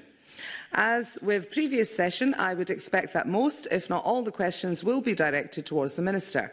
However, should anyone else wish to come in, could they please put a capital R in the chat box, which will be monitored by the clerks, and I will bring you in when I can. Members and witnesses should be aware there is an active case in court relating to the university's superannuation scheme, and therefore the case is sub judice. I would therefore ask members and witnesses to refrain from referring to matters relating to the case. We will now move on to the questioning session, and we are starting off with Graham Day, who I may come in on those questions. Mr Day. Good morning again, Minister. As you're well aware, we have in recent times had very locality-specific issues with student accommodation for universities. I'm wondering about the government's role around this, perhaps starting off with a position around recording and monitoring the availability of student housing in relation to each university, and thereafter, when an issue arises, what dialogue and what role government officials have in engaging with these individual universities in seeking to achieve an appropriate outcome. First of all, I'm glad I can hear you now, Mr Day. Apologies for any confusion that existed before. I do perceive there to be a role for us. It isn't the leading one, though. We are not a direct provider of student accommodation. Never have been. There's never been a role for government in that regard, and I don't detect any sense that it should change. But that's not to say it isn't of substantial concern to me in terms of my ministerial responsibilities as well. It is something that I've engaged very directly with specific universities around, in particular the University of Glasgow, where there was a very widely reported situation. I got a degree of reassurance they were taking every step they could to work through any of the remaining issues they had at that stage. What we are committed to doing is taking forward a student accommodation strategy, which will be informed by the purpose-built student accommodation review that is underway. We recently commissioned evidence from the UK Collaborative Centre for Housing. That's now with us. That will be considered by the purpose-built student accommodation review steering group, and then we will of course publish it, and I'll be happy to directly write to the committee at the juncture that we do that.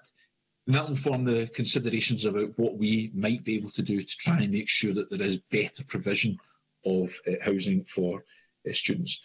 Of course, this is part of a wider challenge in terms of the pressure of availability of housing. I would reflect on some of the work that we've already done in terms of short-term lets, for example, and better enabling local authorities to regulate that market to ensure there is wider supply of housing for other groups who require it, students included. So there's action we can take. We can't take it alone. We have to work with the sector to make sure that they are living up to their responsibilities to ensure that the students they recruit can be adequately housed, and that's something we'll continue to work through with our student accommodation strategy. One follow-up question on that, Minister.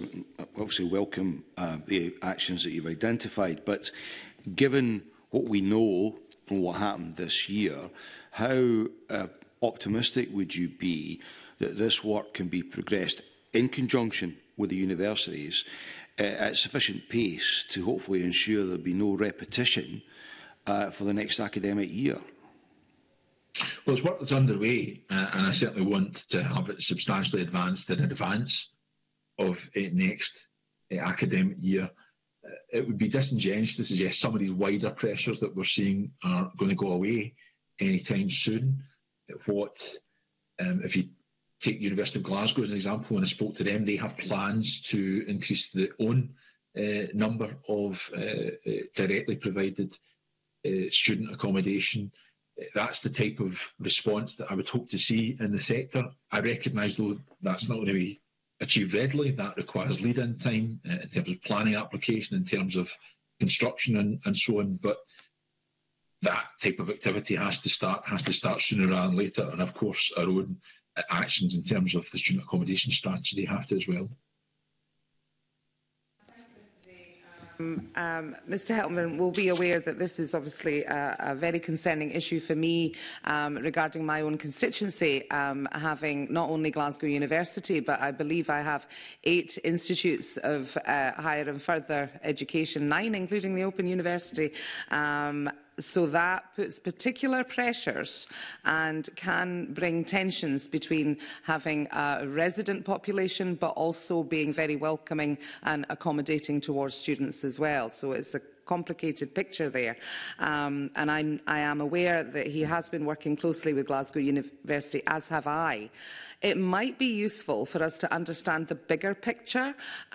So could the Minister give us an indication of what the pressures are around student accommodation across Scotland, and how does that fit in with the national picture across the UK? So I suppose I'm trying to get to the bottom of, is this a uniquely Scottish thing? Is it a Glasgow thing, a university town thing, or actually are the pressures being felt up and down the country? Well, I think on the last point, it's going to be particularly acute during the university term. It's certainly not a Glasgow-specific thing. There are other locations in Scotland that report similar challenges. It's certainly not a Scotland-specific challenge as well. We see similar challenges in other parts of the UK.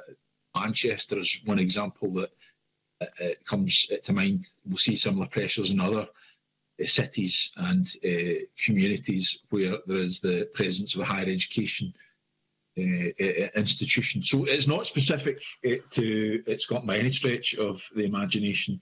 What we have to do is to work with other partners to try and respond to that reality and to try and make sure that there is sufficiency of supply of accommodation, recognising that there are other pressures as well. Each of us represent constituencies and regions where we'll have many constituents who aren't students who are also looking to be housed and accommodated. So there's a role for us, not as a direct provider of housing, but to set the strategic direction in conjunction with the sector. And we'll do that through the strategy that I've referred to.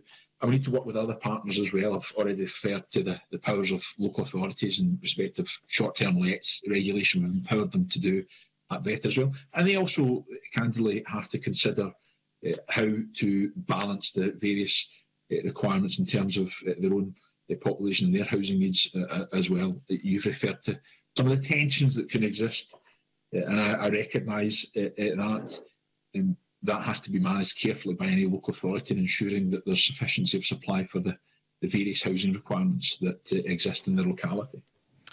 Thank you, Mr Hepburn. We're just going to move swiftly on to cover university finances, and I am prepared to allow, it's a short session, but a wee bit of time on this. And Ruth Maguire is going to kick us off, and Michael Mara will come in. Thank you. Thank you, Convener. Hello again, Minister. My question probably, whilst it is about university finances, it's more from the perspective of the students. You may have been aware that I raised in a former session, and I believe I have done so in writing directly to yourself as well, an example of an educational psychology student who does a work placement with a local authority, and during that placement is not classed as a student, therefore does not have access to council tax reduction or other benefits that the university might provide in terms of welfare fund or childcare assistance. Educational psychologists are obviously a profession that we're pretty short of. I'll not go over all the details. I think you probably would have seen from the former session. But I just wonder if there's anything the Scottish Government can do in terms of students like these educational psychology students. There are, of course, other professions where a grant is given. I suppose I'm thinking of midwives and some nurses, perhaps. So it may well affect more than that specific cohort. I'd be interested to hear your views on it. So some of these are very specific. The example that's provided is a very specific one, and I recognise the importance of recruiting into that profession. These are quite long-standing arrangements, and they are designed in such a way that any individual should be able to draw down other forms of support that would not be available to them if they were otherwise still classified as a student.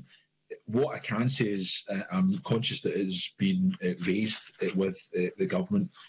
We're of course happy to reflect on that, but I would observe this is not something that's just been recently introduced. It's quite a long-standing arrangement. It's very much designed to reflect the fact, effectively, for that period of time, the person isn't actually in the classroom environment. They're not actually undertaking any form of study.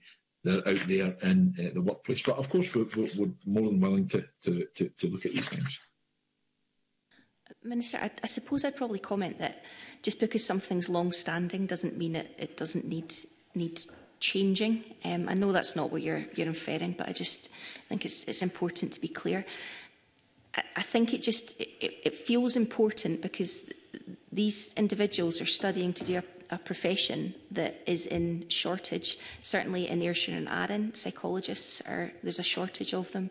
I think educational psychologists in particular, we know that there is a challenge around the demand for mental health support for children and young people. So thank you for noting my comments. Thank you. Mr Mara, and Mr Mara will be followed by Stephen Kerr. Thank you, Convener. I'm keen, Minister, to focus on long-term financial trends and the impact of some of those in the university sector. So we've had some exchanges on this particular issue in the Chamber already, and the latest REF results, the Research Excellence Framework, would indicate that the rest of the UK universities are improving their performance at a faster rate than Scottish universities. So a great set of results for Scotland, but a worrying comparative trend across the UK. And I know that that's shared by the sector. I'd be keen to get on the record your response to that in terms of what you think about the long-term strategic approach and what that might mean for Scotland. Well, the first thing I would do, and I hope all of us would reflect on, is the position that we are actually in terms of higher education, research and development just now. So if you look at the percentage of expenditure across public and private resource in terms of higher education, research and development, we are ranked 7th amongst OECD countries. We spend as a percentage of our GDP above the OECD average, above the EU 27 average and above the UK average. So it's important that we reflect on that. In terms of what we seek to do, we did increase the baseline grants for university research and innovation this year. So where we can, have to refer back to the budgetary context we're in, which is a very challenging one, but where we can leverage in an additional resource, then we will do so. That is a demonstration that we have done so. And then I would also reflect on the fact that, notwithstanding some of the trends, and of course, I want to maintain the position that where Scotland's universities are doing comparatively better and drawing down the funding that exists, UKRI funding, for example.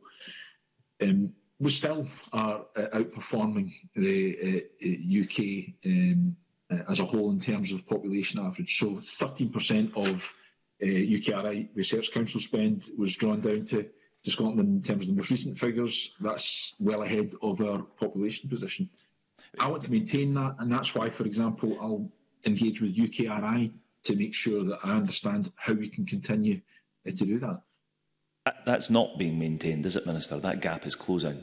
So our comparative capture of UKRI spending is declining. You're right, it's a good thing that we outperform the rest of the UK. We make a significant investment as taxpayers into our universities, and we want to see that performance continue. But that gap is closing. I mean, universities tell me that one of the drivers within that is there's a long-term. I understand your points about the short-term budgetary considerations and the real pressure that's under.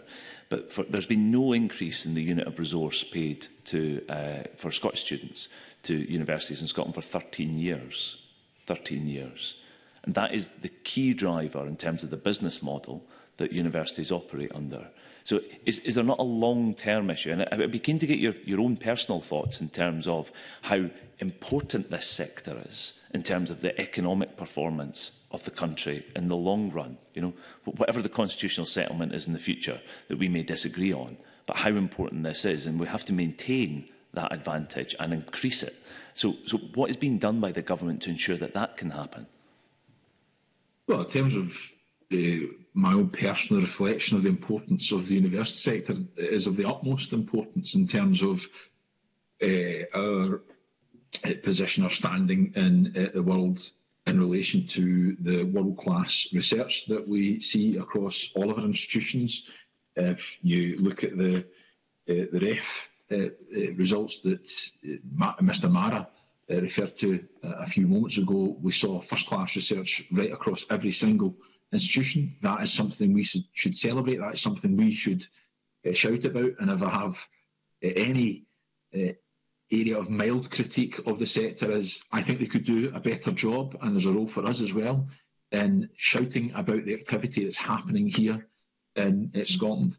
Clearly, it is also an important driver of making sure that we are responsive to the various skills requirements we have here in Scotland.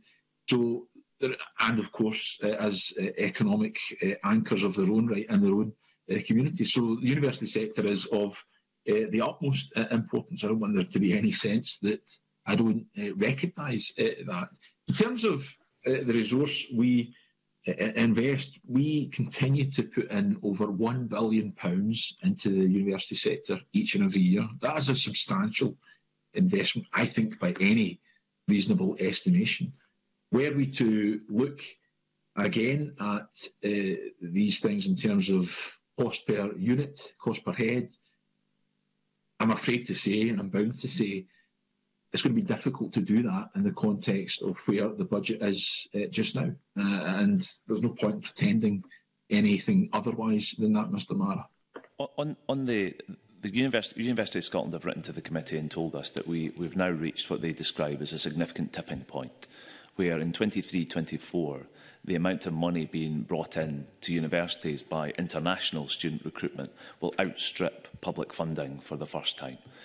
Now, we could talk about the rights and wrongs of that in terms of the budget process, but does it worry the Minister that we are open to external shocks, that there's a vulnerability in our institutions, are vital, as you put them rightly, public universities, that a shock in international relations in the recruitment market when we are now so reliant on international students? Is that a concern that the Minister has? And what can we do to ensure that resilience is there? So, in the first instance, and I take the point and I will come on to it, I think it's important for us to reflect, hopefully collectively. International students are very welcome here to Scotland. They play an important part in our university communities and indeed in our wider society. I am alert to some of the challenges that Mr Mara refers to, and they are ones that I take seriously, and they are ones that we have to be cognisant of. We are committed to developing our international education strategy, and a core part of that has to be how we consider to make clear that the sector can be resilient in the face of any particular type of shock that you may refer to. So it's something we're alert to, it's something we're conscious of, and it is something that we want to work with the sector to make sure there is resilience embedded within our institutions. On this, convener, if I can. Will allow you a small bit of leeway. Thank you so much. And it would be appreciated, I think, by the committee. Can we have a date on the international education strategy? Can we have any details on what you mean? You know, you're cognizant of the issue in terms of external shock, but what is actually being done to actually make our institutions more resilient, our sector more resilient? And the last point I had was a colleague on the committee made a suggestion at a previous meeting that the idea that there might be differential fees between different parts of the university sector, a different rate or unit of resource. That's created some real concern within the sector. And maybe the Minister would take the opportunity to either dismiss that or to confirm that that's something that's under active consideration by the government. Thank you. It's not under active consideration. It's not something that we are looking at specifically. As we move forward, various things can be considered, but that is not one that I would envisage as particularly looking at, because it would immediately embed an additional layer of complexity and unintended consequences. So hopefully that can provide some reassurance in that sense.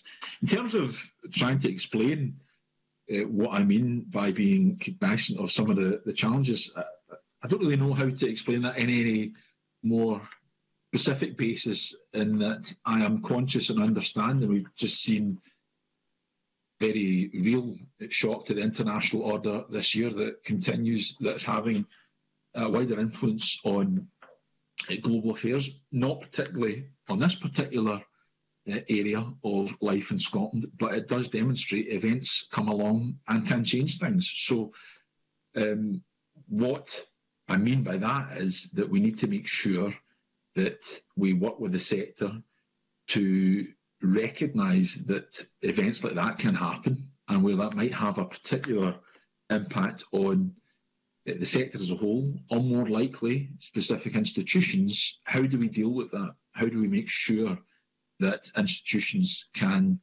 continue to undertake the work that they do if any event comes along? In terms of timescale, I'm happy to follow up, convener, to the committee in a bit more detail in terms of the work that we're undertaking on the strategy. Thank you, Minister. That follow-up regarding the timescale would be very helpful. Can I just bring in Stephen Kerr, please? I'll be very brief with my questions. The Minister suggests that this sector has not suffered from the geopolitical shocks of the events of this year and the consequences of the supply chain crisis around the end of COVID. I would suggest that this sector is suffering more in the same way that all sectors are suffering because of the global inflation impact and also the increasing international uncertainties. Minister, the University of Scotland says specifically, and I would like to read this to you and get your view. The quote is, even without the perpetual risk of a geopolitical shock, the extent of cross-subsidy now jeopardises the quality of education, experience and support that universities are able to offer. When that happens, international students will exercise their choice to go elsewhere. Your thoughts on that, please? Well, just on the first point, I wasn't suggesting there's been no impact. I suppose I was referring more to the fact, I think if I was picking up the Maris point correctly, that there are particular markets in terms of the number of students that are attracted to Scotland. That's not been substantially disrupted by the events of this year. Clearly, in common with every sector, and incidentally, this is adding to the budget pressures we face. Of course, there's been an impact as a result of the wider geopolitical situation we've seen this year. In relation to the point that's been made by Mr Kerr on behalf of University of Scotland, that's something that I'm more than willing to get into in terms of the substance of the detail with University of Scotland. We haven't particularly done that thus far. They haven't come forward to me to say how that might specifically manifest itself. I'd be interested to understand in what way it would negatively impact on the educational experience. I've certainly not perceived it to be the case that international students coming here to Scotland has negatively impacted in any particular fashion. If it's more an issue around the potential impact for the sector as a consequence of other international events, then I would go back to the answer I've just given to Mr Mara, and that's something we need to take account of in the international education strategy we're committed to taking forward. I can't hear you, Mr Kerr. Sorry, can you hear me? Thank you. Now, yeah. I think what University of Scotland are referring to, and this is another quote from their submission to us, is that the funding model that we are now operating to bakes in a structural reliance on international fees. And what they're basically saying is, even without the potential of a geopolitical shock, that is going to erode the quality of the offer. That is because of the cross-subsidy, because of the level of the cross-subsidy, it's going to erode the quality of the education and the experience on offer in Scotland. That has got to be. Now, I am actually shocked, Convener, that that's never been discussed between University of Scotland and the Minister, because this seems to me to be a huge existing and known threat. Now, I'll just make one more point, if I might, and that is that the possibilities of further geopolitical shocks are obviously very real, and in particular in relation to the share of international students that come to Scotland from China, which is now at 17,165 for 2020-2021. And of course, we welcome all the international students to Scotland. We're just keeping an eye on the time. My question is that vulnerability of that particular block of students that are creating this cross-subsidy possibility. And does the Minister agree that, quote, the Chinese Communist Party is using all the instruments of its international architecture, including the Confucius Institutes, to harass, intimidate and track down people? So, 2 points there. That, by the way, is a quote from Stuart MacDonald, thank the you, SNP Mr Kerr. defence spokesman. Can I refer to the Minister for his comments in response to that, please? Well, I think the first one is a fairly fundamental point that I have to respond to. I'm not suggesting that we haven't discussed these matters, haven't been discussed in the round with the University of Scotland. Of course they have been. Of course they have been. It's about the very specific point that was made in their letter that you've quoted. And I'm more than willing to pick up on that. In terms of the specific point that Mr Kerr has made around that particular market and that particular cohort of students, I guess that would be reflected in the answer I've already given in terms of how do we work with the sector to be resilient to any particular shock that may come. But let's not talk up the prospect of one in the first instance, but let's make sure that we have a sector that can be resilient to that possibility. And in the latter point about Confucius Institutes, I have no direct control or say as to the relationship that any individual institution might have with such organisations. That's for the universities to account for. What I can say is that if you look at the Higher Education Act of 2016, we're very clear about what should be undertaken in terms of academic freedoms in our institutions, and I expect that to be taken very seriously. Thank you, Minister.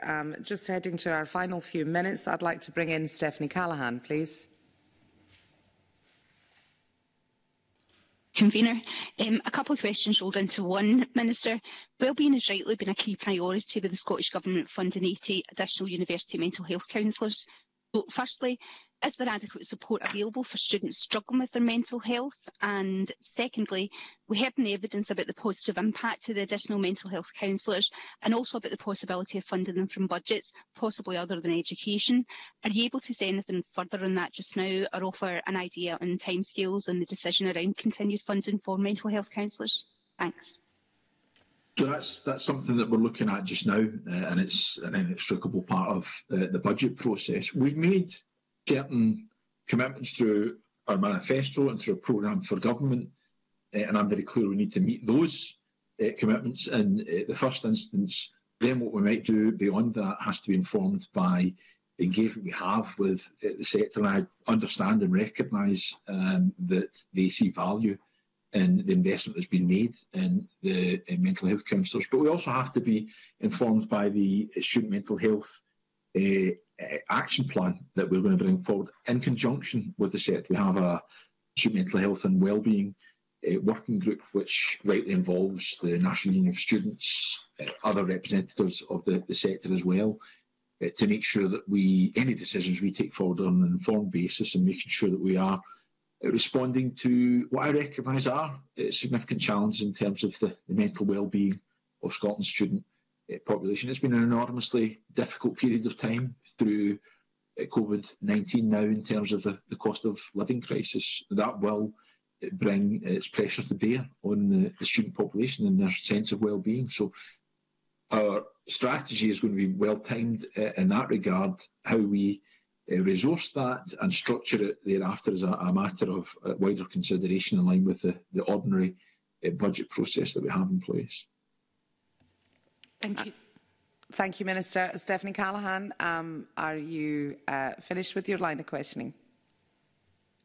Yes, thank you, Convener. Thank you very much. I am mindful of the time. I have allowed an extra few minutes to compensate for our technical difficulties, but we are now at the end of this very brief but very productive session. Thank you all for your time this morning. We will now have a brief suspension to allow for the witnesses to log off or leave. Thank you.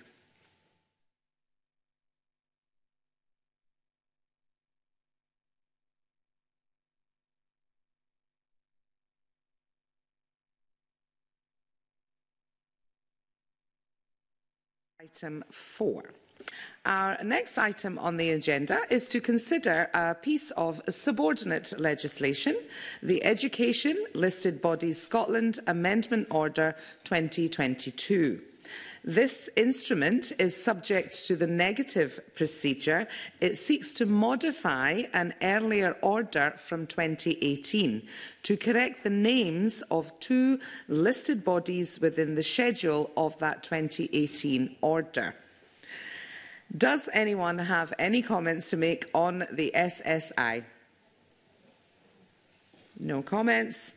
Is the committee agreed that it does not wish to make any recommendations in relation to this instrument?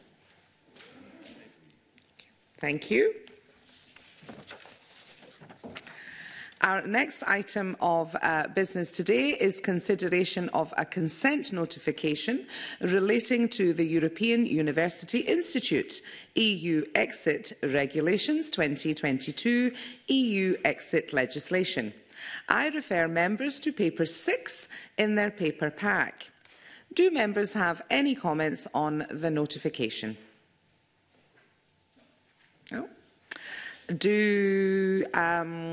Are members content with the Scottish Government's decision to consent to the provisions set out in the notifications being included in UK rather than Scottish subordinate legislation? Thank you. The public part of today's meeting is now at an end. We will now consider our final agenda items in private. And as my first subbing for the convener, I would like to thank everybody for their help and support this morning. And I would like to wish Pam Gosel, who attended as well, the best for the rest of her day as well. So thank you to everyone and goodbye.